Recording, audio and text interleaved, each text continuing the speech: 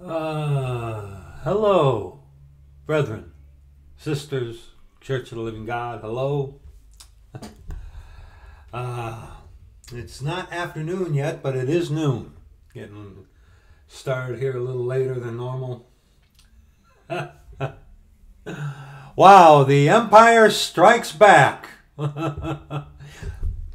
Those of you, brethren, sisters of the Church of the Living God, you know that whenever the Lord glorifies himself by using you, brings glory unto his name by putting you in a situation, putting you somewhere, giving you something to do, because we all have something to do. And when the Lord gets glory through that, savor every moment for the Lord's glory, giving thanks unto the Lord. Praise the Lord, because what happens? And those of you of the Church of the Living God, whom the Lord will use, okay, and he uses, we're going to look at this today. You know that once the Lord uses you for his glory, number one, it's no glory to you whatsoever. But number two, there will always seem to be allowed some retaliatory strike against you from the devil to either buffet you or to whatever. Satan will be allowed to, to do something, infinitesimal as it may seem. When the Lord uses you for his glory, Satan will be allowed, it seems, to give a kick. Yes, you know how you read about Paul, about all the abundance of the revelations. There was given him a thorn in the flesh, the messenger of Satan to buffet him. That happens to us at the Church of the Living God. And you know that, some of you, that when the Lord uses you or puts you in a situation, and all glory to the Lord, whether it's being a witness, handing out a tract, talking, reading the word for others to hear, giving an example by how you behave in a situation. It doesn't matter. It seems that the Lord will allow a kick to come to you from Satan to buffet you. What are you going to do? That's the way it is. But, yeah, wow, the Empire strikes back. It's all about humility. It's all about humility. Please get your authorized version of the Scriptures and turn with me in your authorized version of the Scriptures. 1 Corinthians chapter 4. This is where we're going to start. 1 Corinthians chapter 4. Today we are going to be looking at three words today. We're going to be looking at elder, bishop, and deacon. What's the difference? They have all similar qualities, yes, and they're not titles, but we are going to see that these are obviously positions, callings, things that we have within the body of Christ, okay? Within the body of Christ. And what we see today, because of Jesuitism, Catholicism, which is Christianity, we see a hierarchical system being developed, and we're gonna look at this. What has happened is Satan, who is all about flesh, and we're going to look at that too. Let's let the Scripture explain this. 1 Corinthians chapter 4, verses 6 on to verse 7 to start. Follow me along, word for word, verse by verse, as the Scriptures we are going to be looking at today. Follow me along. Okay, make sure I'm telling you the truth. Make sure I'm not taking anything out of context. Sure I'm not lying to you, okay? You got a question about the context? Pause the video and read the context on your own time, okay? All right? Follow me along. Be a Berean. Search the Scriptures daily, whether these things be so. Follow me along, because sometimes this goes quicker than this, okay? You watch any of these videos the Lord gives me to do, you'll know that, okay? But 1 Corinthians chapter 4, verses 6 on to verse 7. All these things, brethren, I have in a figure transferred to myself and to Apollos for your sakes,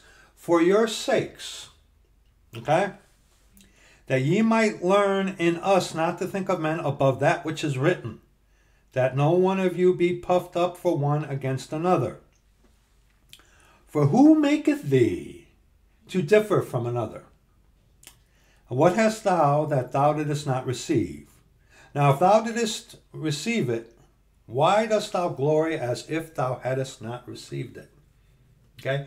Skipping along, like I said, you want context? Read the whole chapter on your own time, okay? Verses 18 on to verse 20 now. Let's skip a little ahead to this, okay? Now, some are puffed up as though I would not come to you, but I will come to you shortly, if the Lord will, and will know not the speech of them which are puffed up, but the power. For the kingdom of God, which is right there, clear as day, context is talking about the spiritual kingdom, the kingdom of God, okay? Not the actual physical, literal kingdom, the kingdom of heaven, okay? The things that are different are not the same, okay? For the kingdom of God is not in word, but in power. Walking the talk, living according to the scriptures. 1 Corinthians chapter 2, okay, verses 1 and 2. And I, brethren, when I came to you, came not with excellency of speech or of wisdom, declaring unto you the testimony of God, not by the wisdom of men and stuff like that, not by fleshly means, no. For I determined not to know anything among you save Jesus Christ and him crucified. Okay, what does that mean? Okay, Christ is the one who is being glorified. Christ is the one who does the speaking through us, vessels meet for his use. Okay, it is all glory to God, our Lord Jesus Christ. None goes to ourselves. Okay, it's not how it works. Go to Colossians chapter 2. Colossians chapter 2, verses 18 and 19. Okay, 18 and 19. Let no man beguile you of your reward in a voluntary humility and worshipping of angels, intruding into those things which he had not seen, vainly puffed up by his fleshly mind, and not holding the capital H, head. And who is the head of the body? That be Christ. Okay? And not holding the head, from which all the body, by joints and bands, having nourishment, ministered and knit together, increaseth with the increase of God. Okay? I watered, Apollos watered, but God gave the increase. Okay? We are called to serve, not ourselves, but others, one another. Okay? Called to preach. Okay? Called to preach, which will be in the description box, obviously. You got to write that down. Called to preach. Why do we preach? It's like the witnessing. Why do we witness? Okay? Why? All right? We are to serve others, not serve ourselves. Okay? Let this mind be in you. Serving others as Christ came to serve, not to be served. Okay? He came to give his life a ransom for many, okay? We as the Church of the Living God, we are servants, not slaves of the Lord Jesus Christ. And our calling as the Church of the Living God are to be ambassadors. And see, so many out there can talk. Oh, there are so many out there who can talk so good, who are so smooth, who speak like a dragon, yes, and they sound so righteous and pious and meek and humble. And no, scratch them a little bit and you'll see the Darth Vader come out in them, you know. But we are called to be that. We are called to be servants, brethren. That is our calling, to serve others, to serve Christ, and in serving Christ we serve others. Okay, that's how it works. Okay? not about ourselves. And what happens because of Jesuitism, which is Catholicism, Roman Catholicism, this thing of hierarchy. I'm better than you because I have a title affixed to me. Titles. This thing about titles. Okay? Job chapter 32. Job chapter 32. There are positions, callings within the body of Christ, the church of the living God. Okay? This is what I am called to. Okay? To preach and to teach. This is what I am called to. Okay? There are others out there who are called to different things, but we all have functions, services within the body of Christ. All right? We do. All right? And we're not all called to the same calling. You know this. But Job 32, verses 21 and 22. This is the whippersnapper. The whippersnapper, Elihu, speaking. Okay? The whippersnapper. Let me not, I pray you, accept any man's person, neither let me give flattering titles unto man, for I know not to give flattering titles. In so doing, my Maker would soon take me away. And amen, hallelujah. Amen, hallelujah. Okay? We have different callings, different positions. But see, flesh is always the problem, wants to take that calling, that position, and then put it into a title, and hence, we see people getting puffed up. Oh, I struggle with it. Okay, I struggle with it. I struggle with pride every day. But you see some of these people, these preachers, these pastors, they, and I've had people call me pastor before. It's like, okay, I've been called worse. Okay? I've been called a lot worse. You get a certain guy from England all huffy and puffy. He'll call you worse than anything you want to be called. He's Christian, too. There you go, buddy. But, I've been called worse. And in and of itself, to be referred to as a pastor, a teacher, or whatever, in and of itself is not a bad thing. But see, what happens is flesh gets in the way, and it can be something of an exaltation. Exaltation. Not exhortation. Exaltation, where you puff yourself up. And you've seen this here. You've seen it in me. Okay? You've seen it in me. You've seen it in others. Not going to name any names. Okay? Where you get to a position and that flesh gets in the way. Okay? Okay? It's important to remember Paul and his thorn in the flesh. It's also when you start getting a little hoity-toity and thinking a little bit better of yourself than you should, read Lamentations. Read Lamentations. Bring you back down to earth. Okay? But Matthew chapter 23. Matthew chapter 23. We're going to read verses 1 on to verse 12. Then spake Jesus to the multitude and to his disciples, saying, The scribes and the Pharisees sit in Moses' seat.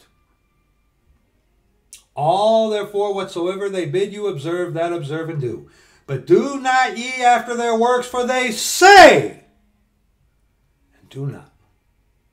Now, this is before the death, burial, and resurrection. The law was still binding. Faith and works was a part of salvation under the dispensation of the law. Okay? Salvation changes within the dispensations. Okay? That's rightly dividing the word of truth. Okay? That's rightly dividing the word of truth. Okay? But unto the Jews were given the oracles of God. At this time, the Holy Ghost, the Lord is that Spirit, our Lord Jesus Christ, God our Father, was not a permanent resident in any believer yet at this time. The death, burial, and resurrection had to take place. So the Jews, when they would speak in the synagogues, were actually speaking the oracles of God. But what were they not doing? They were saying, but they weren't doing it. Their walk was not matching their talk. And what it did, it was done for what? Theater. For a shoe. To dance and strut their stuff upon the stage and to be heard of no more. It's a tale told by an idiot full of sound and fury signifying nothing, okay? Should be reading some Shakespeare too, okay? But, yes, that's what that verse 3 is talking about. All therefore whatsoever they bid you observe, that observe and do, but do not ye after their works. For they say and do not. For they bind heavy burdens, and grievous to be borne, and lay them on men's shoulders. But they themselves will not move them with one of their fingers. But all their works they do for to be seen of men. They make broad their phylacteries, and enlarge the borders of their garments. And love the uppermost rooms at feasts. It's a thing position, okay? And the chief seats in the synagogues, and greetings in the markets, and to be called of men, Rabbi, Rabbi. But be not ye called Rabbi, for one is your master, even Christ, and all ye are brethren. And call no man Father upon earth, for one is your Father which is in heaven. Stop. Lowercase f. Call no man Father upon earth, for one is your capital F Father which is in heaven. This is not talking about your biological father, that you cannot refer to your father as father. That contradicts. There are so many contradictions on that. It's not what that is talking about. You can say to your father, "Hi, Father." Your biological flesh father. Okay, that's not what that is talking about. That is not what that is talking about. You can go to your father, mother, father. You can say, "Hello, Father." Okay? Address him as Father. What this is talking about is titles. Father, Reverend, so-and-so, the Jesuit priests who are other Christ or are teach you people that there are other Christ, and that Jesuitism of how their Catholic priest is viewed as another Christ. You see these people that go to the Jesuit cemeteries, they come out and they have that exaltation of pastor. Okay? It goes to their head. I have 100,000. Have you ever talked to one of these Jesuit trained cemeterians before? Okay? It doesn't take, especially if you're of the Church of the Living God, holding to the scriptures, rightly dividing the word of truth, everything that is contrary to what these Jesuit trained with their Yea hath God said in the synagogues, in the cemetery schools that come out of it, okay? We as Church of the Living God who preach the true Christ, you ever encounter some of these Jesuit trained cemeterian twits, these pastors with their degrees, it comes out every time. I am this because bravo, bravo. And like it says in Hebrews, no man taketh this honor upon himself, but those who are what? Called. Okay? But we see this about people getting puffed up in their titles that they give themselves. There are different positions, and we are to be servants. But what happens is when you start throwing around things like pastor, deacon, elder, bishop, okay? Those are positions. They are not titles, okay? Got to watch out for that. And I struggle with it myself too. Many people do. And if you're in any kind of position like this in the body of Christ and you say that you don't, you're a liar. And there's evidence of your pride as well. Let's continue in this, okay? So verse 9 is not talking about you calling your actual biological father, Father. It's talking about religious titles, okay? Verse 10, neither be ye called masters, for one is your master, even Christ. And James talks about be ye not many masters, okay? And whatsoever and whoso, but, verse 11, but he that is greatest among you shall be your servant. And you look at Paul, the more I love you, the less I am loved. I will be spent and spend for you. The elder shall serve the younger. Okay? The elder shall serve the younger. But he that is greatest among you shall be your servant. And whosoever shall exalt himself shall be abased, and he that shall humble himself shall be exalted. I got some humbling last night. It was beautiful. It was beautiful.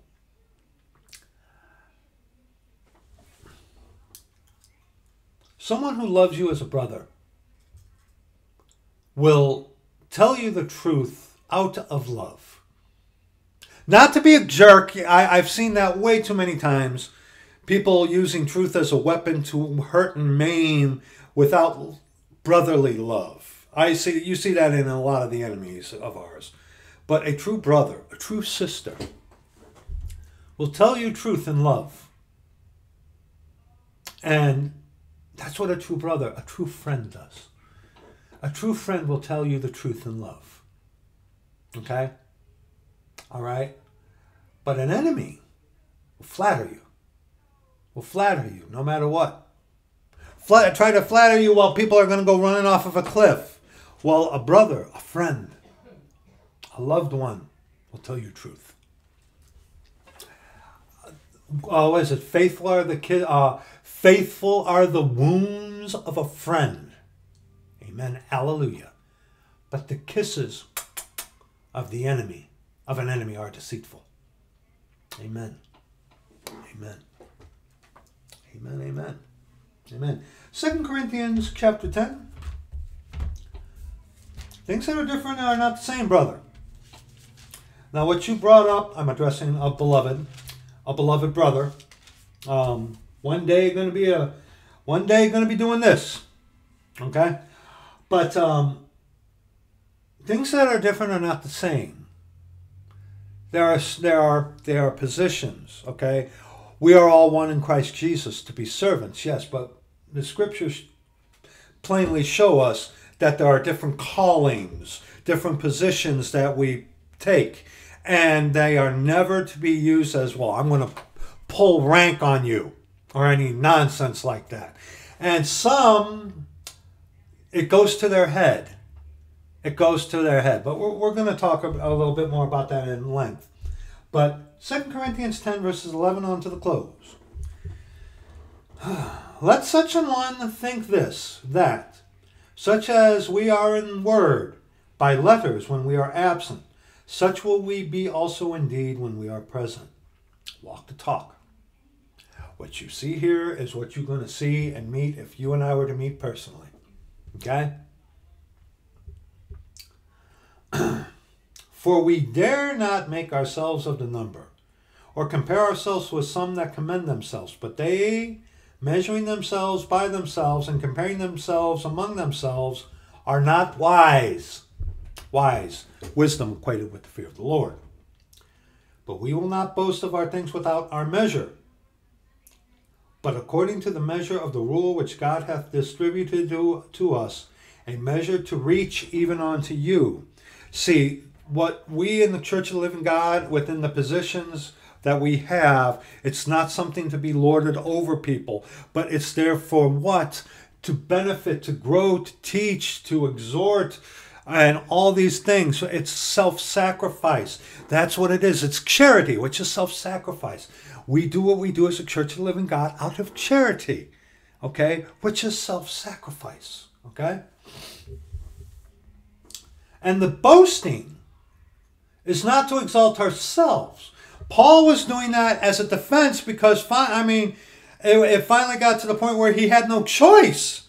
But just like, dude, really? You really want me to? Fine. You want credentials here. Here they are. But they're nothing.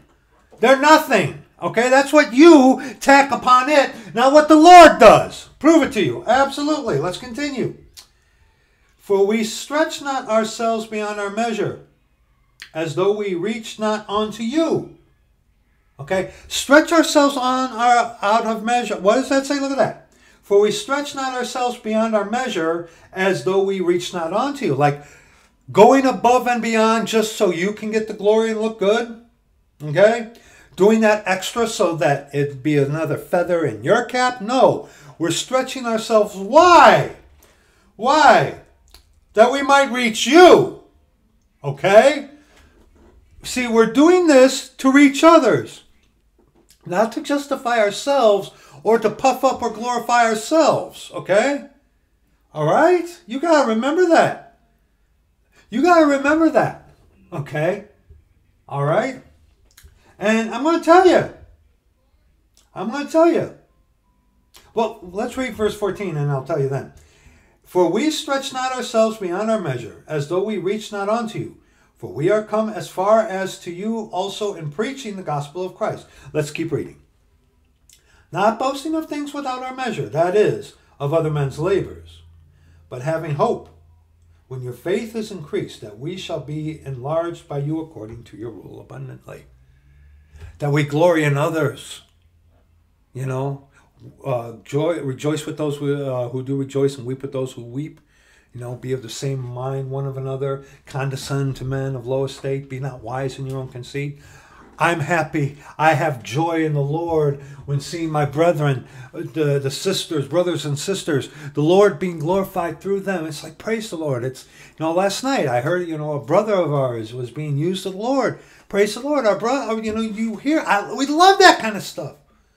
That is our joy, to hear how the Lord is using the brethren. Okay? That's what that's talking about. Okay?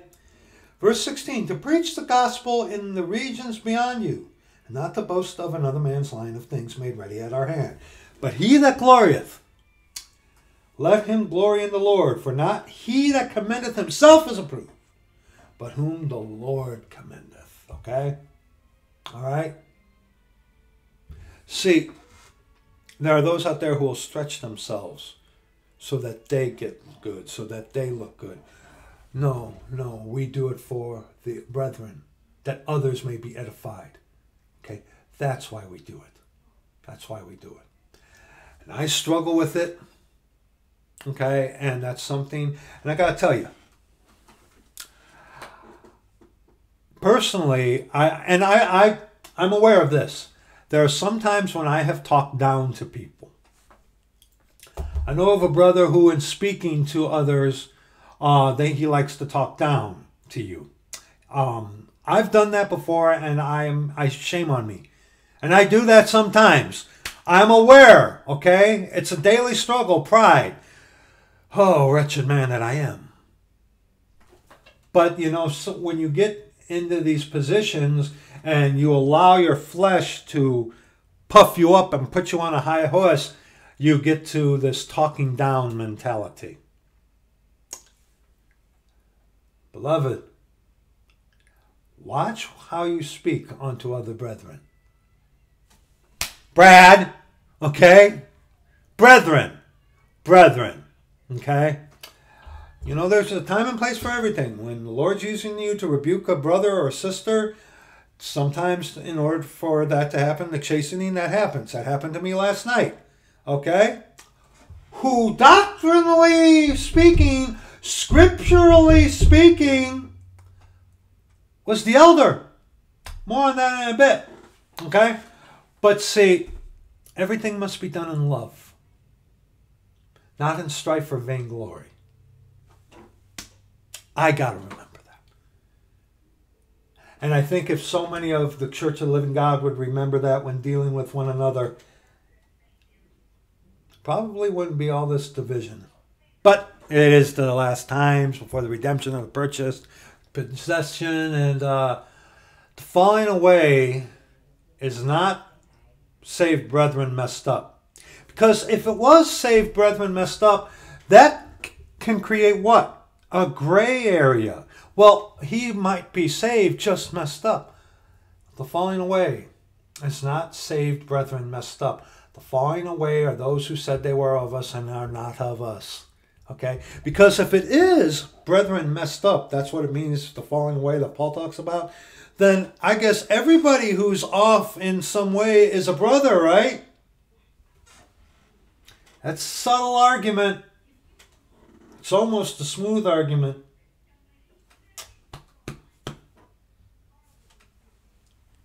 But now, okay, with that out of the way, let's get to the, we had to go through that, brother, sister, okay? elder, bishop, and deacon. We're going to examine the plural a little bit and the singular. There is not that many, okay? For example, the word elder, singular, appears 20 times in the Authorized Version of the Scripture, according to King James Bible Online. I did not look in Strong's, okay? Elders with an S. Okay, elder, singular. You put an S on the end. Means what? Come on, I'm a junior high school dropout, and even I know this, okay? You put an S on the end, that means what? More than one. So elders, bishops, and deacons, okay? But what is an elder according to Scripture? Elder, the singular, okay, appears 20 times. And the first appearance of elder in the derivative form, singular, appears before the plural. And we're not going to be looking at all 20 appearances, okay? But Genesis chapter 10, verse 21, okay? Elder. Elder. Genesis chapter 10. Here's the first appearance. Law first mention of elder. Okay? Genesis, what are you doing, Brad? Beg your pardon.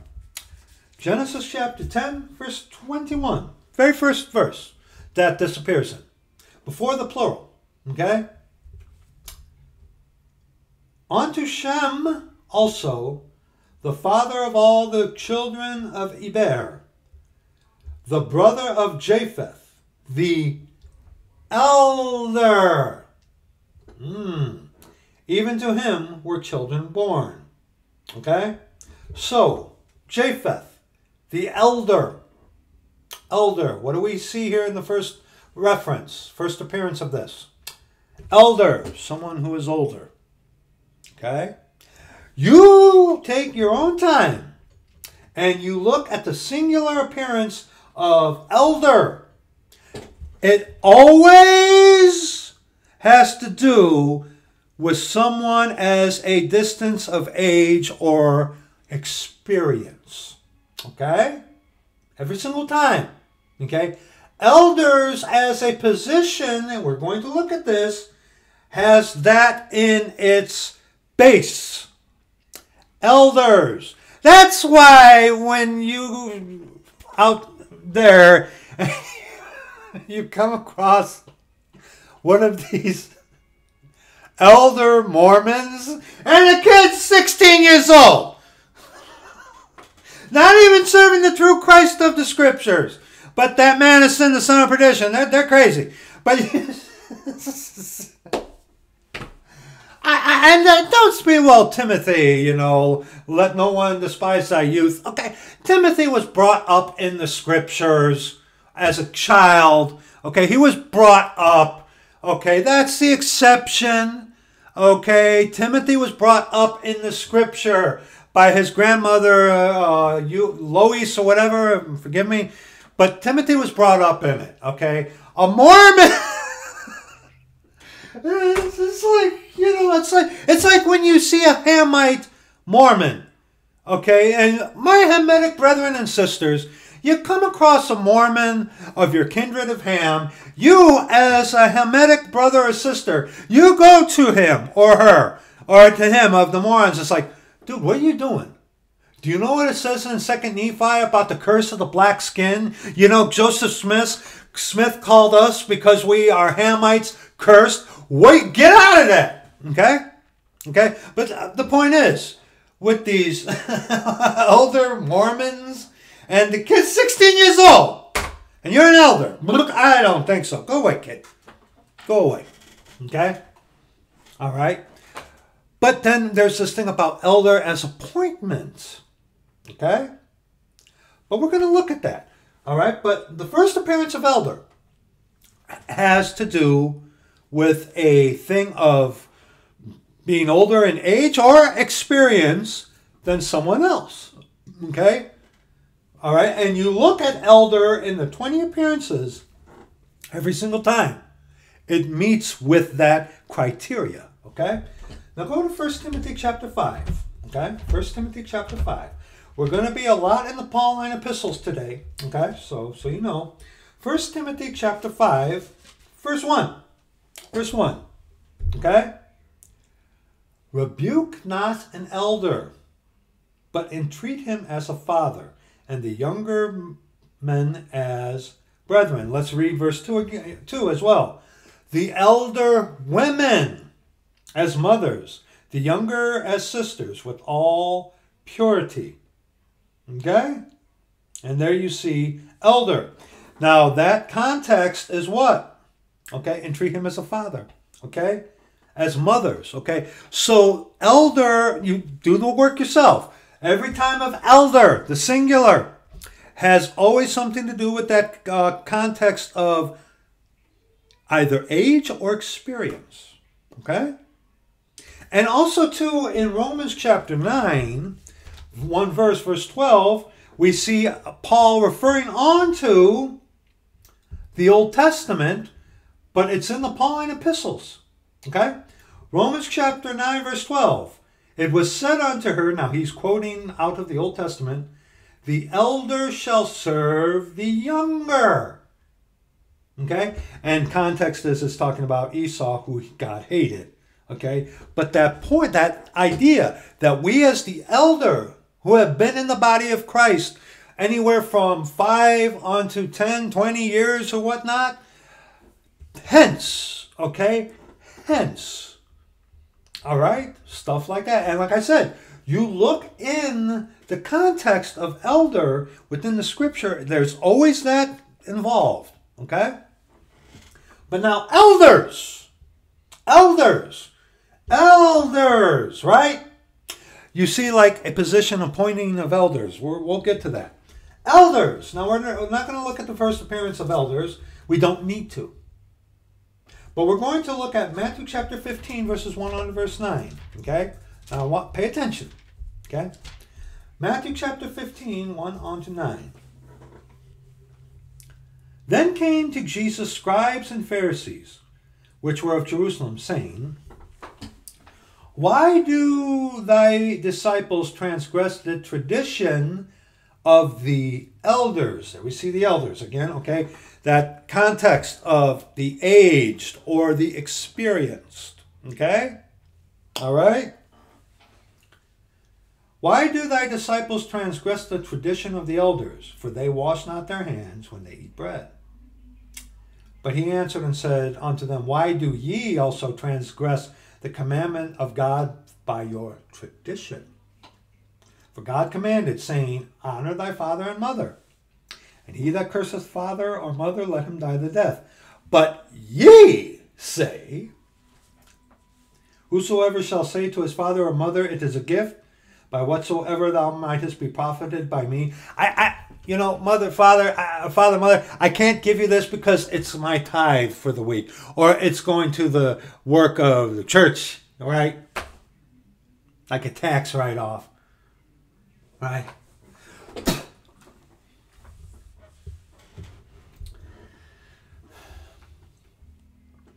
But ye say, whosoever shall say to his father or mother or his mother, it is a gift, by whatsoever thou mightest be profited by me, and honor not his father or his mother, he shall be free. Thus have ye made the commandment of God of none effect by your tradition. Oh, and Catholics, Pharisees, which exalt their tradition above the scripture, the traditions of men, whatever, those are Pharisees. Okay? Ye hypocrites! Well did Isaiah prophesy of you. This people draweth nigh unto me with their mouth, and honor me with their lips. The kingdom of God is not in word, but is in power, the demonstration thereof. Not just in words. Faith cometh by hearing, and hearing by the word of God. Are you walking the talk? Okay? This people draweth nigh unto me with their mouth, and honoreth me with their lips, but their heart is far from me. But in vain they do worship me, teaching for doctrines the commandments of Catholics. Men. Okay? So, elder alone, beloved, we see total difference. These things are different. These are positions, okay? Positions that the Lord has called. They are not titles to be exalting men, okay? The Lord has put me in this position. The Lord has put you in your position, okay? And that's how that works. Many parts of one body, okay? That's how that works, all right? Now go to Matthew chapter 16, verses 21 on to verse 23, okay?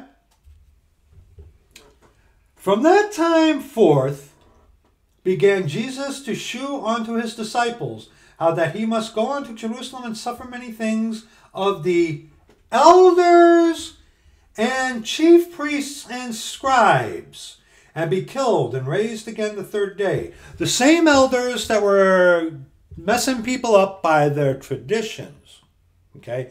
The elders, the ones who were older and or had more experience, okay? All right? And the grouping here of elders, chief priests, and scribes, okay, with what we just read, all right? These elders were leading the people astray, while at the same time, as we already read in Matthew chapter 23, were actually speaking the truth, but they were not living that truth, okay? They were not living it. You got to keep in memory, this is before the death, burial, and resurrection. Okay? You got to remember that. But we as the church of the living God today, we are called to be examples. Okay? And let him show. I make mistakes. Okay? Unlike perfect English creatures or some whatever creatures out there, I make mistakes. I can be a hypocrite sometimes. I have a pride problem and I struggle with my pride every single day. Okay, and praise the Lord that the Lord sends brethren who will, and sisters, like, knock you down. Okay? All right? But now, verse 22. Okay?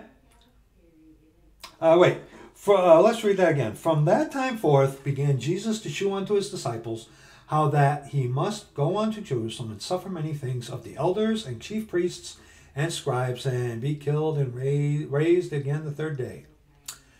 Then Peter took him and began to rebuke him, saying, Be it far from thee, Lord, this shall not be unto thee. But he turned and said unto Peter, Get thee behind me, Satan, for thou art an offense unto me. For thou savorest not the things that be of God, but those that be of men. Of men, flesh. Satan is all about flesh. And these things where people take these, well, I'm an elder, 16-year-old elder from a moron. Or you get some of these people, these Christians, well, I'm an elder. Okay. How long you been saved? Okay.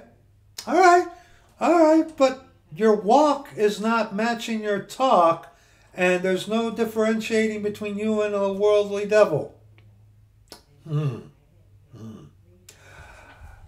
And also we have to remember, when it comes to being an elder, scripturally, like I said, there's always that context of age and experience, but that in and of itself also, even though you might have age and experience, are you walking your talk? See, just in the fact alone being an elder doesn't automatically mean that you're this perfectly sanctified creature. But see, with age, with experience, okay? Let's continue reading, okay? 1 Timothy, we already read that. Go back to 1 Timothy now. 1 Timothy chapter 5, okay? 1 Timothy chapter 5, verses 17 on to verse 20, okay? 1 Timothy chapter 5, verses 17 on to verse 20. Okay? Let the elders that rule well be counted worthy of double honor, especially they who labor in the word and doctrine. So an elder, here we see, okay, an elder scripturally via age or experience, but in this we see especially they who labor in the word and doctrine. Okay? There are some who have been saved for many years. They probably don't read the scriptures every day. but they are truly saved, born again, but they've been saved for a while, but yet they don't labor in the scriptures as we ought to. They may read here a little, there a little. That's fine. The laboring in the scriptures, is exactly that. Study to show thyself approved unto God. A workman that needeth not to be ashamed, rightly dividing the word of truth. We're all to do that, okay? But for example, what the Lord has me to read daily may be different from what he has you to read daily, okay? 2 hours at the least. Some, spend 45 minutes. And, it's not the time, it's the quality of the reading of the scripture, okay? You get what I'm saying? All right? Be careful of that. Well, I've done this amount of time. It's the quality that comes out of it, okay? You got to watch out for that. Verse 18. For the scripture saith thou shalt not muzzle the ox that treadeth out the corn, and the laborer is worthy of his reward. Against an elder receive not an accusation, but before 2 or 3 witnesses. Because the elder who has the age and or the experience, ought to be, rebuke not an elder, but entreat him as a father. So those who have been out on the battlefield, those who labor, who know the word more intimately than some, unfortunately, and that doesn't make people better or lesser. There are different callings in the body of Christ, brethren. Okay? That doesn't make me better or worse. No, but there are different callings. Okay? There are different callings. Okay? Can we all ascribe to something of an elder? Sooner or later, according to Scripture, yes. Okay? But as being an elder, through what age, but also experience. Also experience. Okay? Hebrews chapter 11, verses 1 and 2, okay? Verses 1 and 2 in Hebrews 11. Now faith is the substance of things hoped for, the evidence of things not seen. For by it the elders obtained a good report. An elder of the church of the living God. It's like, hey, brother so-and-so, he's been saved for so many years or whatnot. And look how he actually walks. Okay? All right? That example of the faith that we who have been saved for a while can impart unto others, because it's not about us. It's about giving back. It's about serving others, not ourselves. Okay? You see how that works? And also in Romans chapter 5. Romans chapter 5, verses 1 on to verse 5. Romans chapter 5. Now this is interesting. You might find this interesting. Romans 5, verses 1 on to verse 5. Okay? Therefore, being justified by faith, we have peace with God through our Lord Jesus Christ, by whom also we have access by faith into this grace, wherein we stand and rejoice in the hope of the glory of God. And not only so, but we glory in tribulations also, knowing that tribulation worketh patience, and patience experience. And experience hope. And who is our hope? Jesus Christ is our hope. Okay? We just looked at Hebrews 11, 1 and 2. Okay? All right? And hope maketh not ashamed, because of the love of God, because the love of God is shed abroad in our hearts by the Holy Ghost which is given unto us. Brethren, even sisters of the Church of the Living God, who have been saved, who are in the body for quite a while. And because of what? Because of what? Hebrews chapter 5 now? Check this out. Check this out. Hebrews chapter 5, 12 on to verse 14. For when the time ye ought to be teachers, ye have need that one teach you again,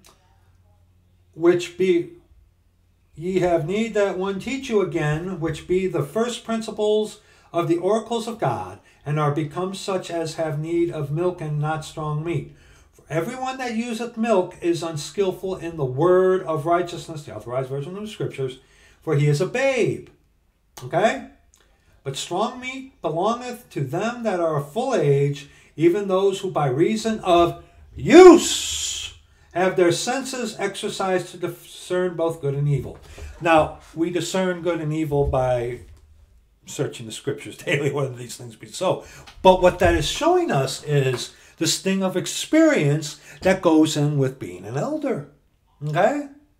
You look, like I said, scripturally, you look up elder, it's always a connotation with the age, but it is also a thing of experience. With the aged, the elder ought to be teaching the younger. Okay? Those of us who've been in the Church of the Living God, the body of Christ, longer than a babe of 1, 2, 3 years. Okay? We are to be examples. See? Okay? Examples. Serving others, not ourselves. Okay? Okay? Sooner or later, I do truly believe that, if you walk with the Lord for 15, 25, even 30 years, and you're in the scriptures daily, some do a little bit more detail, some don't, but you're in the scriptures daily, and you've had, you've been on the battlefield, you've been through stuff, you've had, like it says, and patience experience, verse 3, Romans 5. And not only so, but we glory in tribulations also, knowing that tribulation worketh patience, and patience experience, and experience hope. I have not seen the righteous forsaken, nor his seed begging bread. Okay? Okay? It gets scary sometimes. But see, that tribulation what? Worketh patience. What my wife and I are going through right now, and some of you are. To have experience. So when we, in the future, a brother or a sister who comes to us, or the Lord orchestrates the thing, it's like, hey, I've been there, man. Let's get the scriptures. Let's talk about this. Let's read the scriptures and let me share with you how I went through something similar. But I've seen the end of the Lord, that he is gracious and pitiful and full of great mercy. Remember, like it says in James about the end of Job, how the Lord was pitiful and merciful. See, that experience, that patience, okay, as being an elder, that is what an elder ought to be scripturally. Okay? Not a title of rank. Not a title of rank to be thrown around willy-nilly. Okay? As I have seen demonstrated. Okay? As I have seen, demonstrated. Okay? Romans 15. Verses 1 on to verse 6. Okay? Romans 15, verses 1 on to verse 6. We then that are strong ought to bear the infirmities of the weak, and not to please ourselves.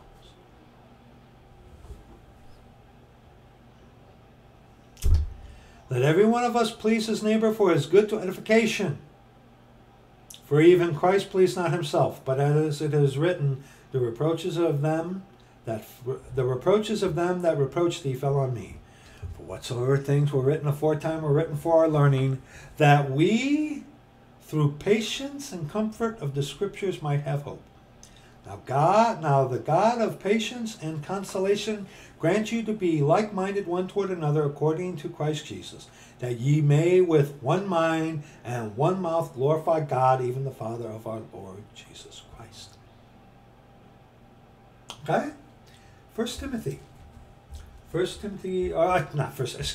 Titus chapter 1. Titus chapter 1 on to verse 6. Paul, a servant of God and an apostle of Jesus Christ, according to the faith of God's elect, and the acknowledging of the truth which is after godliness, and hope of eternal life, which God that cannot lie promised before the world began, but hath in due times manifest his word through preaching, which is committed unto me according to the commandment of God our Savior. To Titus, mine own son, after the common faith. common faith. We're all saved the same way, by grace through faith. Common to all men. Faith once delivered unto the saints. The common salvation. And when you got people coming along, it's like, I've seen the Lord. That's not common. Okay? You have not seen the Lord, dear men. You have seen a devil. Okay? God did not appear to you. Okay? You did not see the Lord Jesus Christ. You saw an angel of light. Okay? Yeah. Okay? You did not see the Lord. All right? The common salvation. Okay?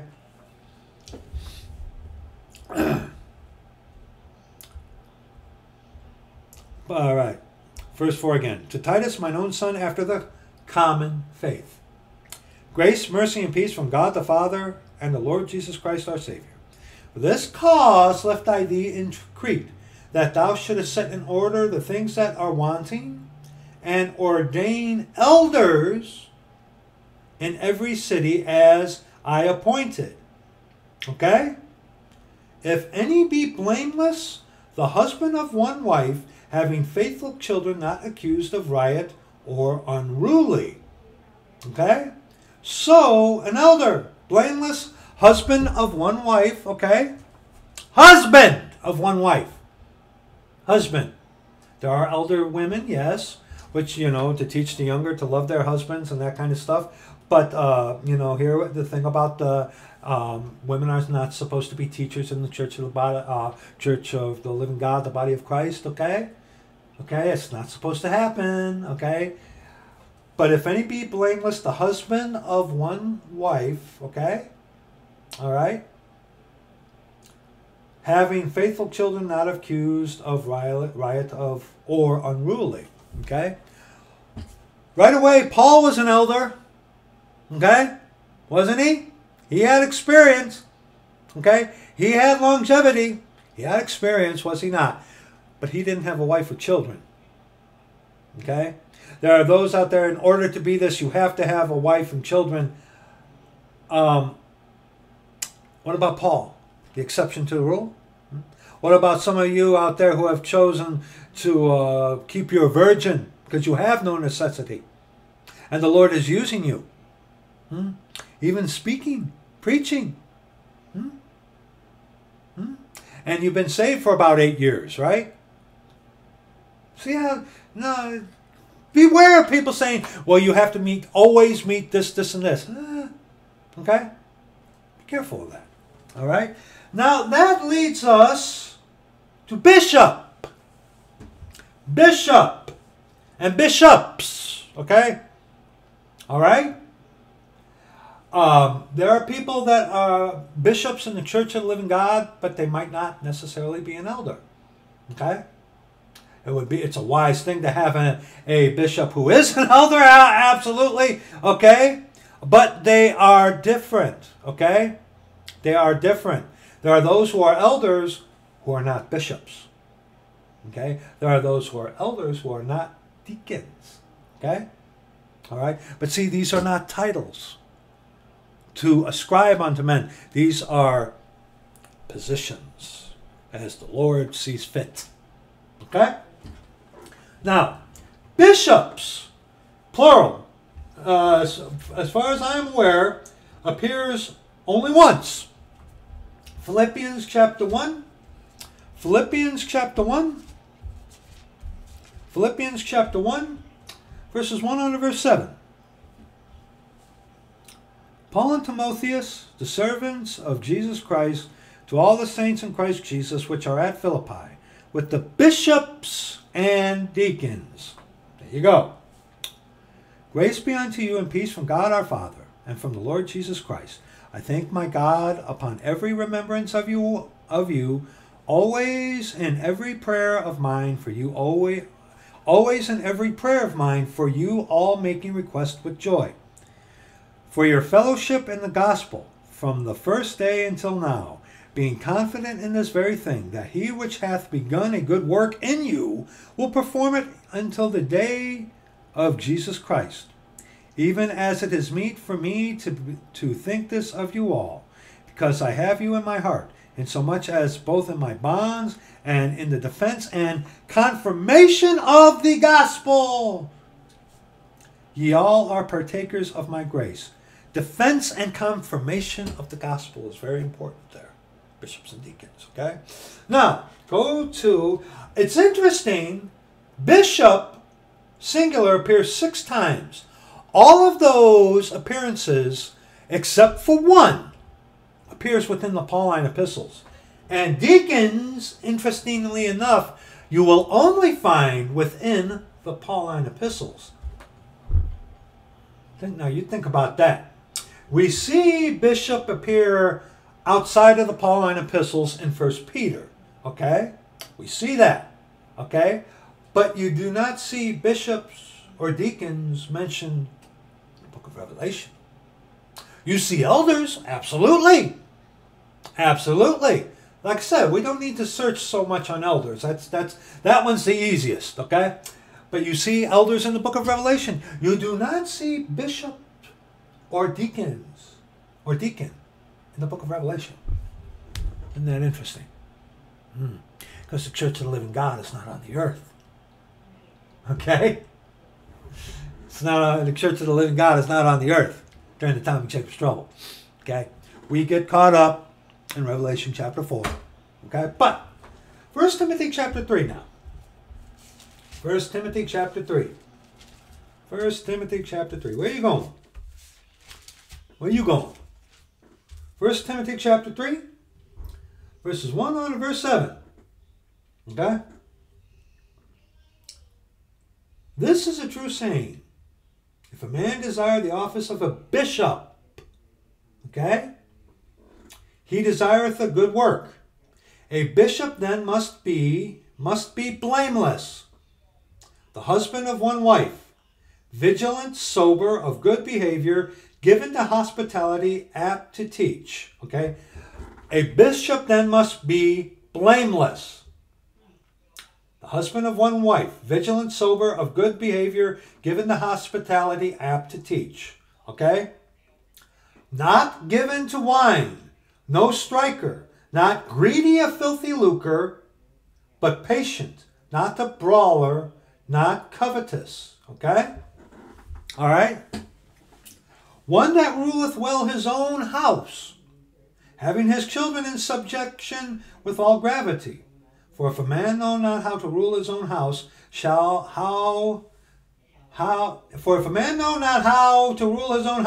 how shall he take care of the Christians? Church of God. Yeah. Notice the masculine pronouns. He. Okay.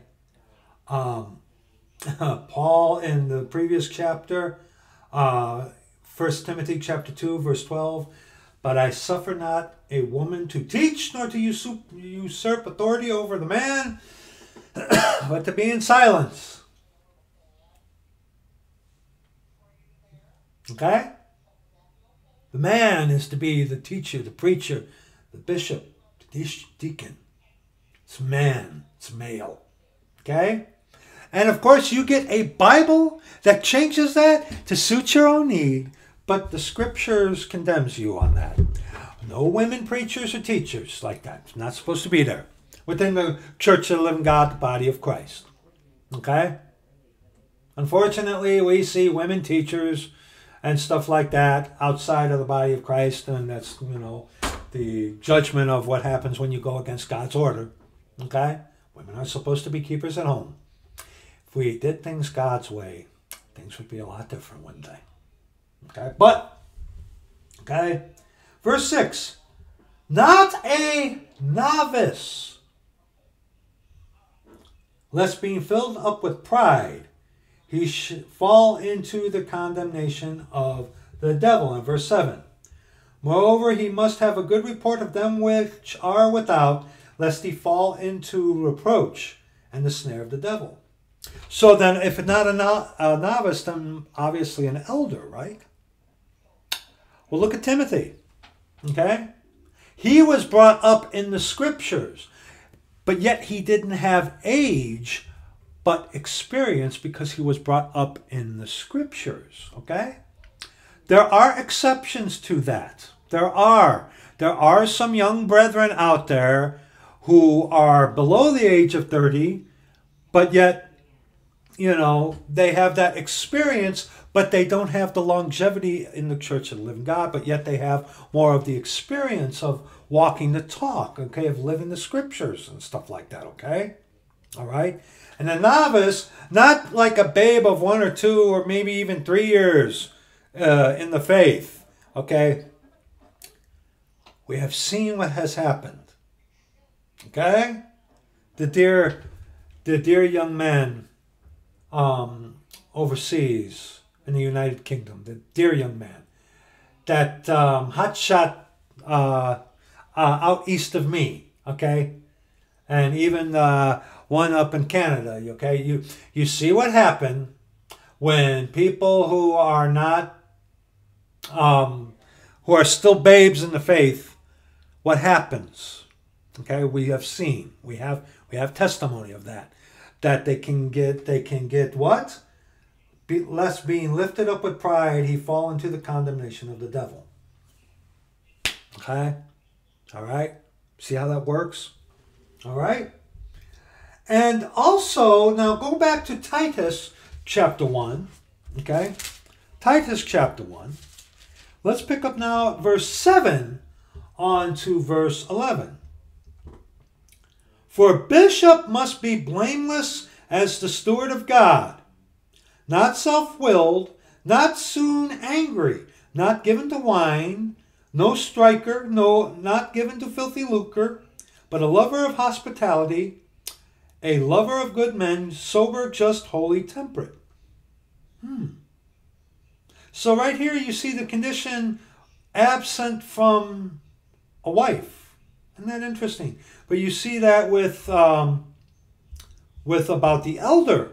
Okay? You see that about the elder from verses 1 on to verse 6. Okay? Isn't that interesting? All right? You got to remember, Paul never referred to himself as a bishop. Okay? Never referred to himself as a deacon. Okay? All right? But therein, not all elders are bishops or deacons. Okay? There are those who are deacons and bishops. For example, Timothy, okay? Even maybe Titus, who were either could have been deacons or bishops, but were not elders. You see what I'm saying? You see what I'm getting at? Okay? See what I'm getting at? Let's continue here. Okay? Holding fast the faithful word as he hath been taught, that he may be able by sound doctrine both to exhort and convince the gainsayers. For there are many unruly and vain talkers and deceivers, especially they of the circumcision, whose mouths must be stopped, who subvert whole houses, teaching things which they ought not, for filthy lucre's sake. Okay? And here's something interesting now. 2 of the appearances of bishop, by the way, aren't actually within the text of Scripture itself. What do you mean? In 2 Timothy chapter 2, check this out. 2 Timothy 4.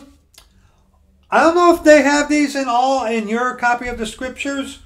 I don't think in all. Hold on. Let me check. Okay, here. Let me check. All right. I got another copy of the authorized version of the Scriptures. Let me check. Doing this live as we speak. 2 Timothy chapter 4. Okay. 2 Timothy chapter 4, verse 22. The Lord Jesus Christ be with thy spirit. Grace be with you. Amen. Okay. You see that? See that right there? You see that? Right? Okay. Here, where my finger is. Right there. You see that? Okay. You saw that, right?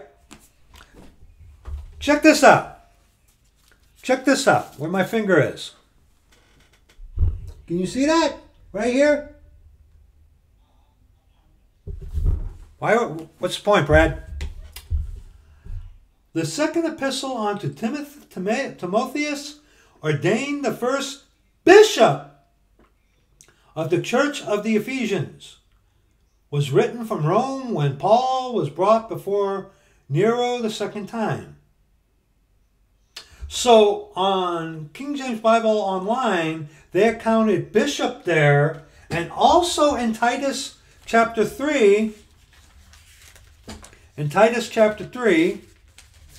are you doing? Titus chapter 3, verse 15. Okay? Now, again, let me demonstrate. This is important. Because King James Bible Online is accounting one of the appearance, as you saw me do in this video, within the text of Scripture, that bishop appears 6 times. But see here in Titus 3:15 in this edition of the Authorized Version. Okay, see right there? See it? Okay, you saw that? Here again. Here again. Where are you? In Titus 3:15, right here. See that?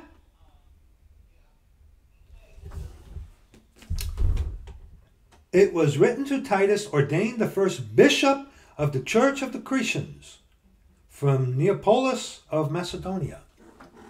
Isn't that interesting? Isn't that interesting? Very important to note. See, on King James Bible Online, they counted those two as two of the 6 appearances. So, 7 take away 2, you have 5. Very interesting. Very interesting, isn't it? I just thought I would mention that to you. Okay? All right? Timothy was a young man. Okay? He wasn't a novice, but he wasn't an elder by age, but he had the experience. See? Okay? He had the experience. But yet, elder, you do the work yourself. Elder in Scripture always has a connotation of age. Okay? All right? But we also see that experience can account for that. But yet Timothy was never addressed as an elder. You see how that works? You see? Do you see? Okay? But go to 1 Peter now. 1 Peter 2. 1 Peter 2. A little bit more about what a bishop is, letting the Scripture explain itself. 1 Peter chapter 2, verses 19 on to verse 25. But with the precious... 19 on to 25 in 1 Peter 2. For this is thankworthy, if a man for conscience toward God endure grief suffering wrongfully. For what glory is it, if when ye be buffeted for your faults, ye take it patiently? But if, when ye do well and suffer for it, ye take it patiently, this is acceptable with God. For even hereunto were ye called, because Christ also suffered for us, leaving us an example, that ye should follow in his steps, who did no sin. We can't do that, have no sin. Neither was guile found in his mouth. And we, unfortunately, have guile found in our mouth every once in a while, okay? There's no such thing as sinless perfection, okay? Down here, while in this, impossible, okay? Who, when he was reviled not again. When he suffered, he threatened not, but committed himself to him that judgeth righteously. Okay? Who his own self bare our sins in his own body on the tree, that we, being dead to sins, should live unto righteousness, by whose stripes ye were healed. For ye were as sheep going astray, but are now returned unto the shepherd and, capital B, bishop of your souls. So the bishop, teaching, preaching, that kind of stuff. Okay? All right? Not all elders do that. Okay? They don't. All right? There is a difference. A lot of the same qualities. Yes, that undying faith. Faithful, serving others, not brawlers. Yes, those are all encompassing of an elder, bishop, and deacon. But things that are different are not the same. Okay? All right? You with me so far? You with me so far? All right. Now, also, that leads us to deacon. That leads us to deacon. All right? Deacon. Now, let me see. Was that it for bishops? Yes, that leads us to deacon. Deacon itself, deacons and deacon appear Deacon appears twice. And deacons appears, what is it, 1 and 3, one time. I'm sorry. 1 Timothy chapter 3. 1 Timothy chapter 3. Okay? 1 Timothy chapter 3. 1 Timothy chapter 3. Let's begin at verse 8. Okay? Likewise must the deacons be grave, not double-tongued, not given to much wine, not greedy of filthy lucre. Same qualities, okay? Holding the mystery of the faith in a pure conscience. Okay, now stop. Okay? The deacon, the bishop, okay? Bishop then must be blameless, the husband of one wife, vigilant, sober, of good behavior, given to hospitality, apt to teach. Okay? You see that? A deacon. Likewise must the deacons be grave, not double-tongued, not given to much wine, not greedy of filthy lucre, holding the mystery of faith in a pure conscience. Do you see the difference already? Do you see? Okay? Deacon only appears in the Pauline epistles. That's it. So deacon, we can know right away, has something to do with the construct of the Church of the Living God. Not a title that you pay $100,000 for or is bestowed upon you by a Jesuit Catholic priest. Okay? And let these also first be proved. Then let them use the office of a deacon, being found blameless. Even so must their wives be grave, not slanderers, sober, faithful in all things. What are we reading on to? Verse 13. Okay? Let the deacons be the husbands of one wife, ruling their children and their own house as well. For they that have used the office of a deacon well purchase to themselves a good decree and boldness in the faith which is in Christ Jesus. And let's finish this. These things write I unto thee, hoping to come unto thee shortly. If I tarry long, that thou mayest know how thou oughtest to behave thyself in the house of God, which is the church of the living God, the pillar and ground of the truth. And without controversy, great is the mystery of godliness. God was manifest in the flesh, justified in the spirit, seen of angels, preached unto the Gentiles, believed on in the world, received up into glory. John chapter 1. You want to see a good explanation, I believe, of of a deacon? John chapter 1. John chapter 1. John chapter 1.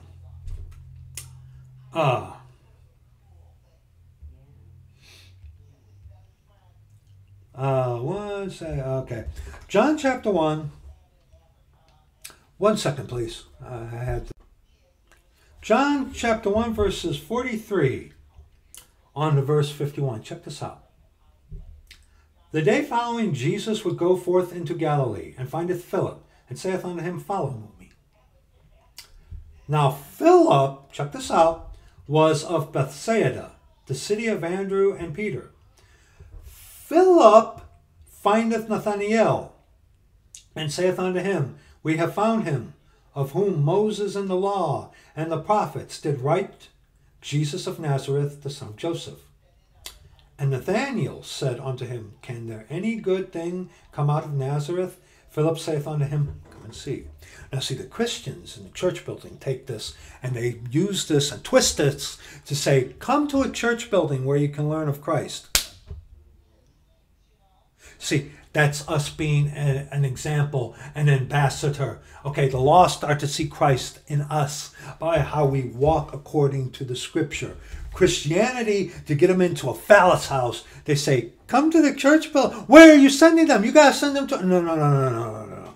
We as the Church of the Living God, no matter what calling you are called to, we as the ambassadors of Christ, having the ministry of reconciliation and the word of reconciliation, we are to point people through the Scriptures to Jesus Christ. Not to a building, not to a man. Okay? You understand? So a deacon, good example I believe is right here. Come and see. You don't bring them to a building or to another man. It's like, here, come and see. Come and see. Okay? Come and see. But like I said, Christianity will take this. I've heard it.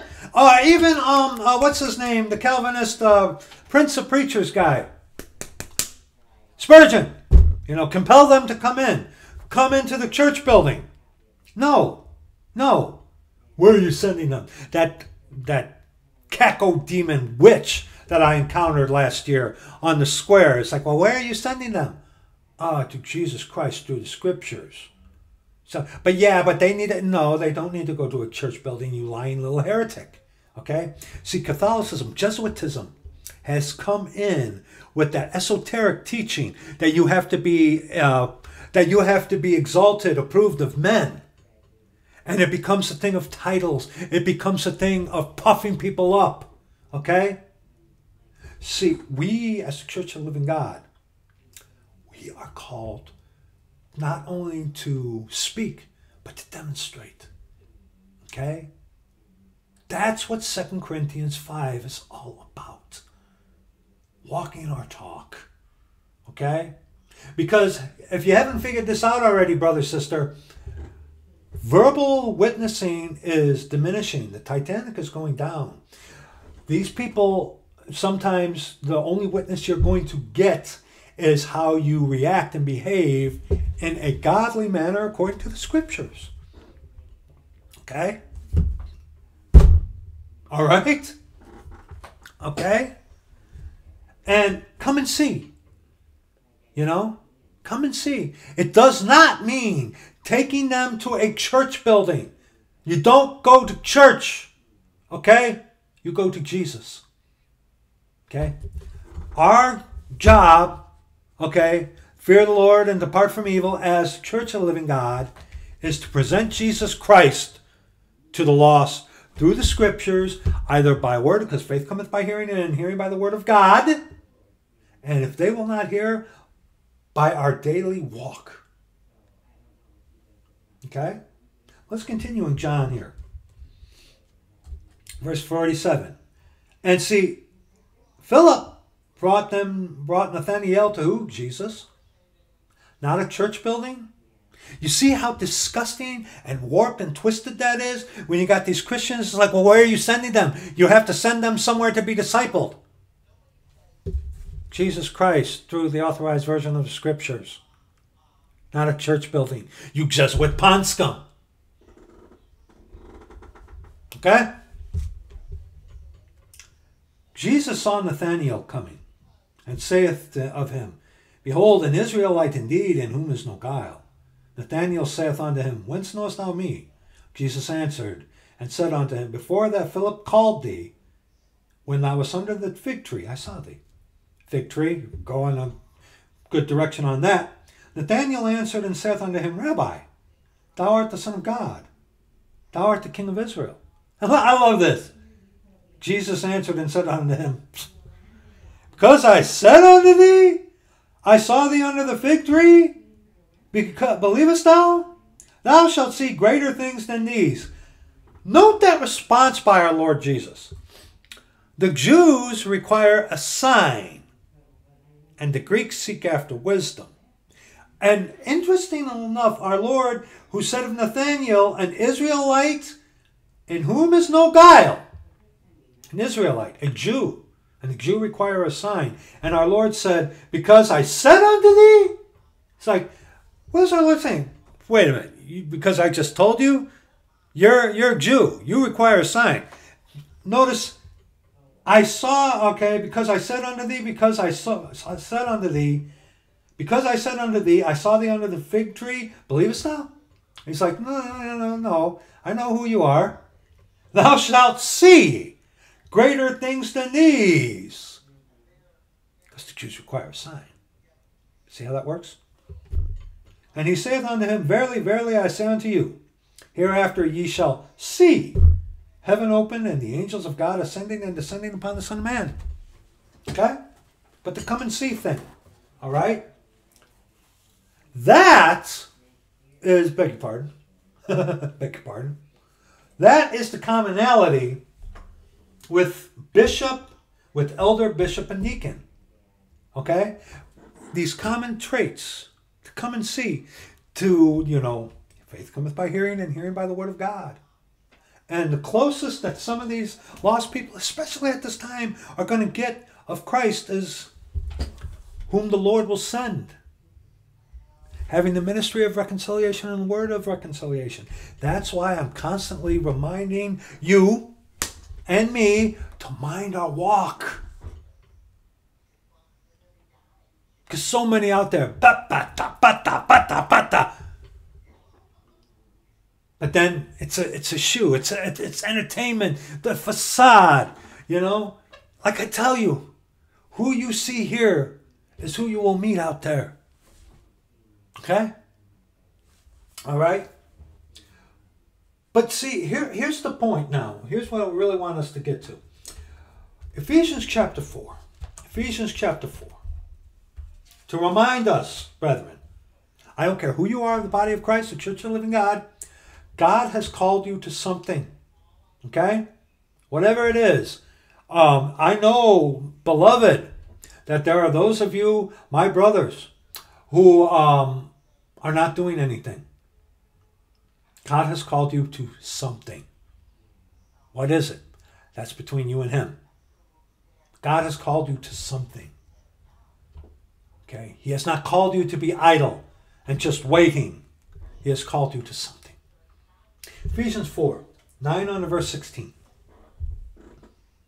Now that He ascended, what is it but that He also descended first into the lower parts of the earth?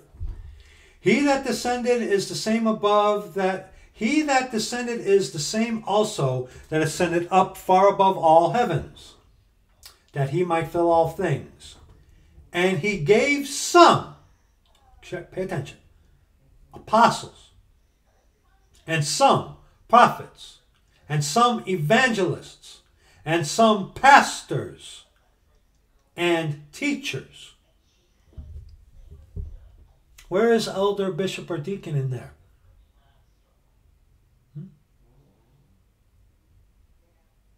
Think about it. An elder could be a pastor or a teacher, an evangelist. Yes. Could a deacon? Yes. Could a bishop? Oh, yes. Okay? Different positions. Different positions. Okay? One body, but different positions.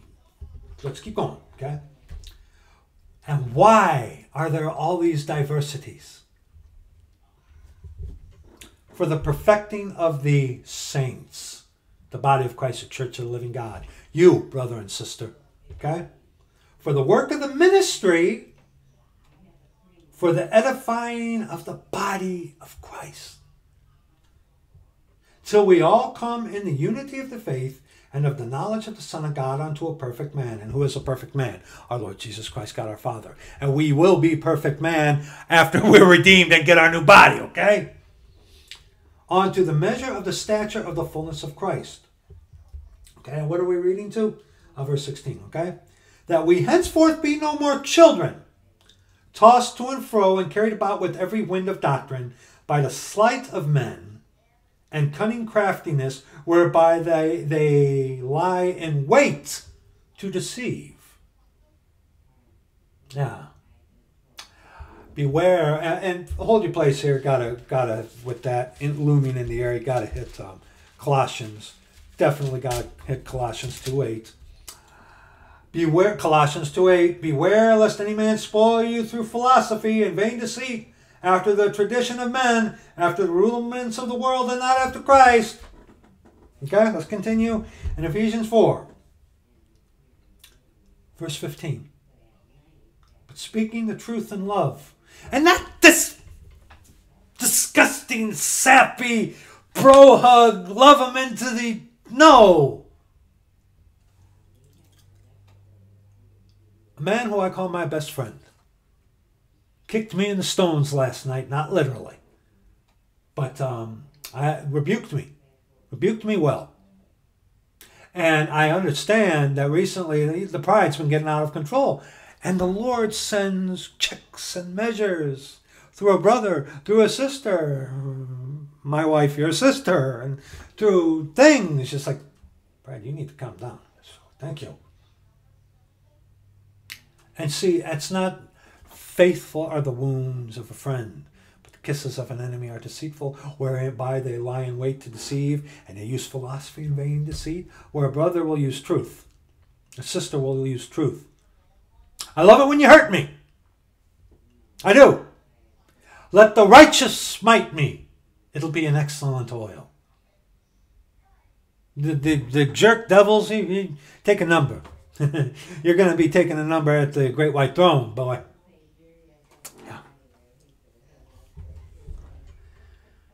But speaking the truth in love may grow up into him in all things which is the head, even Christ, from whom the whole body, fitly joined together and compacted by that which every joint supplieth, according to the effectual working in the measure of every part, maketh increase of the body unto the edifying of itself in love.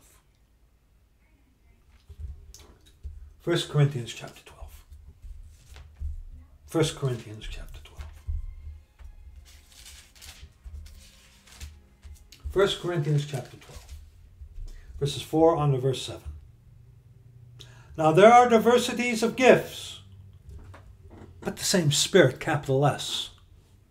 Elder, bishop, and deacon are different. Yes, they have the same thing. Why? Now there are diversities of gifts, but the same Spirit. And there are diversities of administrations, but the same Lord. And there are diversities of operations, but it is the same God which worketh all in all. Okay, you with me? I know you are. But the manifestation of the capital S Spirit, the Lord himself, is given to every man to profit withal. Okay? All right? Profit withal. Ourselves for his profit. Okay? Profit. Now prophet. Okay? All right? The manifestation that the lost, as an ambassador of Christ, may see Christ in us, through us. Okay? For to one is given by the capital S Spirit, the Lord himself, the word of wisdom. Word of wisdom, fear of the Lord. To another, the word of knowledge by the same capital S Spirit, the Lord himself. To another, faith by the capital S Spirit, the Lord himself, same Spirit. To another, the gifts of healing by the same Spirit. The sign gifts, does that encompass that? Sure. But also actually being able to heal through recommending, like the one brother gave me a book on herbs and stuff. Praise the Lord for you, brother. I intend to be doing that this year. Like dandelion roots. You know how many actual natural herbal remedies you have right outside your door? You got to get to them before they send the crews out there and spray poison around, though. You got to get that, and that's something that winter does with the cold and the water. Helps the earth to heal, that kind of thing. The Wabbit Trail there. But there again, okay, gift of healing, okay? Sign gift encompassed in that, sure. But, hey, brother, garlic and honey, raw honey, okay? Turmeric and pepper in raw honey, okay? Garlic, clove, that kind of stuff, okay? Luke, the beloved physician, okay? All right, let's continue. Not these Jesuitarian drug pushers to get you on pharmakeia. Okay? Verse 10. To another the working of miracles. To another prophecy. To another discerning of spirits. To another divers kinds of tongues. To another the interpretation of tongues. Tongues is always a known language. Your okay? That's only known of Satan, and it's gibberish. Those are not the known tongues that are in Acts chapter 2. You wicked devil. If you're doing that, shame on you. Shame yourself. Okay? That is not of God. Okay? You're either doing that yourself by hypnosis or there's a devil in you. Okay? Be careful. Okay? Tongues are known languages, not this blah, blah, blah, blah, blah, gibberish, nonsense. Nonsense. Nonsense. Okay? But all these worketh that one and self-same capital S Spirit, Jesus Christ, God our Father. The Lord is that Spirit. Dividing to every man severally as he will. Okay? Okay? Verse 12. For as the body is one, and hath many members, and all the members of that one body, being many, are one body, so also is Christ. Okay? Different functions, different positions, but one body. Verses 22 now on to verse 33.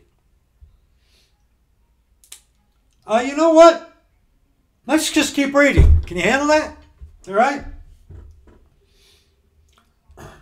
For by one Spirit are we all baptized into one body, whether we be Jews or Gentiles, whether we be bond or free, and have been all made to drink into one spiritual drink. And that rock is Christ. Okay?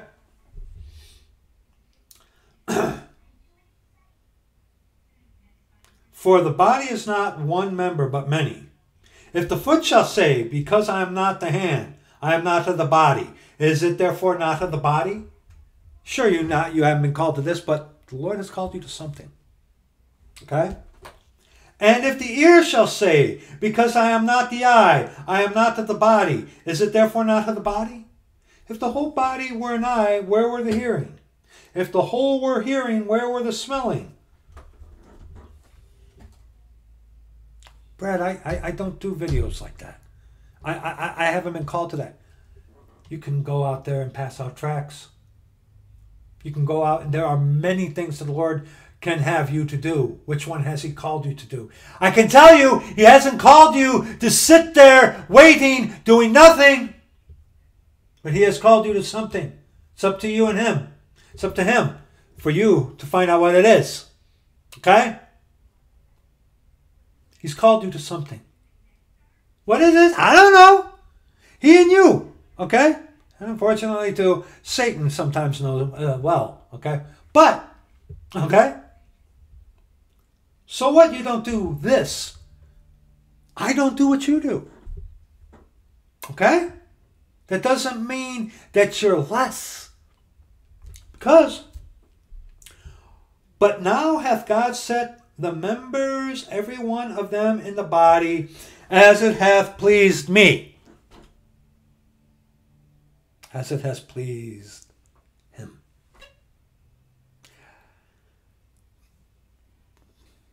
There are days when I don't want to do this. But it's not about me, it's about him.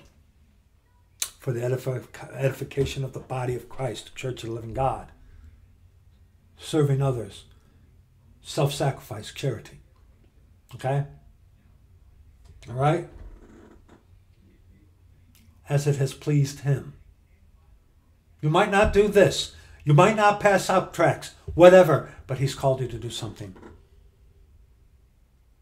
And brother, sister, with all the nonsense, the stuff on the TV and the news, it's so blatant.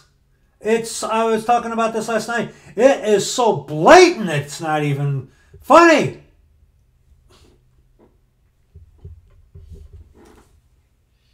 And if they were all one member, where were the body?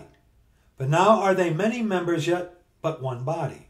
The eye cannot say unto the hand, I have no need of thee, nor again the head to the feet, I have no need of you. Like Philip. Hey, come see. Bring him to Jesus. Okay? You can't, how dare you? It's like, just because you pass out tracts, that doesn't mean that's a viable thing to do for God. And the eye cannot say unto the hand, I have no need of thee. Okay? I have seen in some of these pastors that, well, that's good, but that's not a really big calling. You know, that was something I was rebuked on last night. It's like, those who sing hymns, praise the Lord. Okay? And I was rebuked on that, because, okay, that's a calling. Okay? To sing and the praise and stuff like that. Yeah, I mean, whatever. To sing psalms, to sing testimony unto our Lord Jesus Christ and stuff like that. Okay? There are different diversities of gifts and things that we are called to do, and not one of them are without signification. Okay? And the eye cannot say unto the hand, I have no need of thee, nor again the head to the feet, I have no need of you. Nay, much more those members of the body which seem to be more feeble are necessary.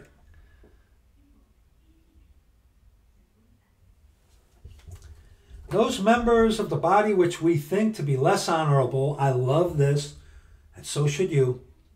Upon these we bestow more abundant honor, and our uncomely parts have more abundant comeliness. Nathaniel, Philip, which we saw in John. That same one man delivered that city. The poor man delivered the city by his wisdom. But they didn't remember the same poor man. But they remembered the wisdom, the fear of the Lord. But who was the guy who did it? See what I'm saying?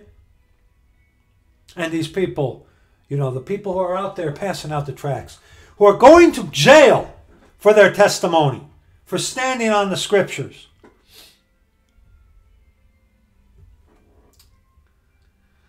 Upon these we bestow more abundant honor.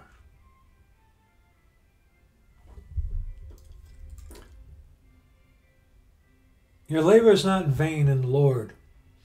Whatever the Lord has called you to do, it's what he has called you to do. Rejoice and be glad in that the Lord be magnified.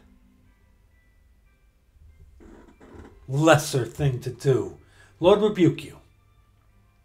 The Lord rebuke you. No, that's a lesser call. Shut up. The Lord rebuke you.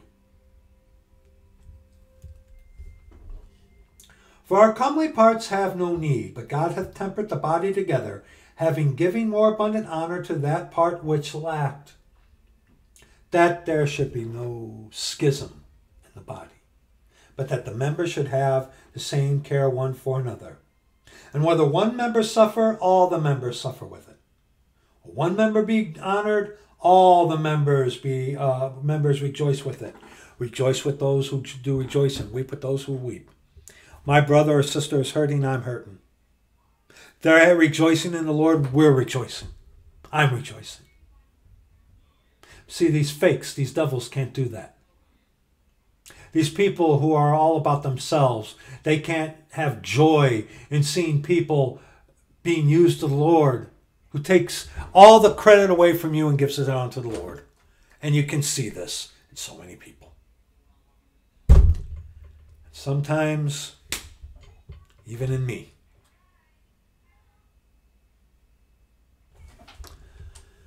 Forgive me, brethren. I am a sinner who is chief.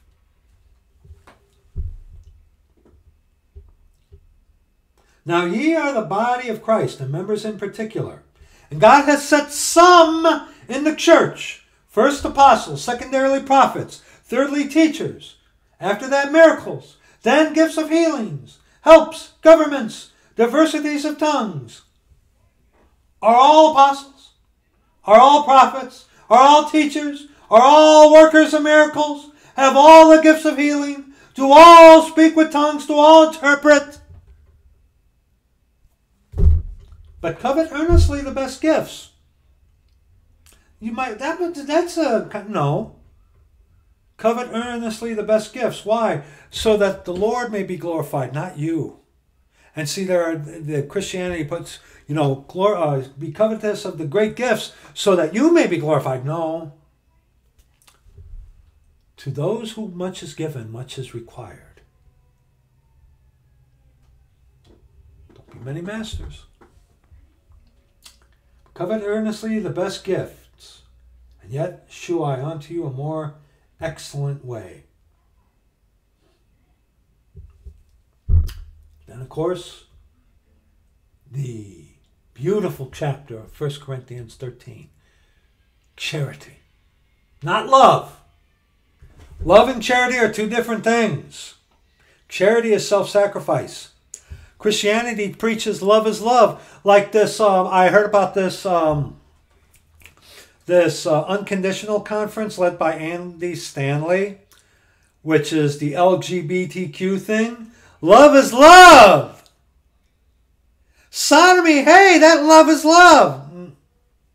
And they come to this where in their Bibles take out charity and put love there. Charity is self-sacrifice. Charity is self-sacrifice. So,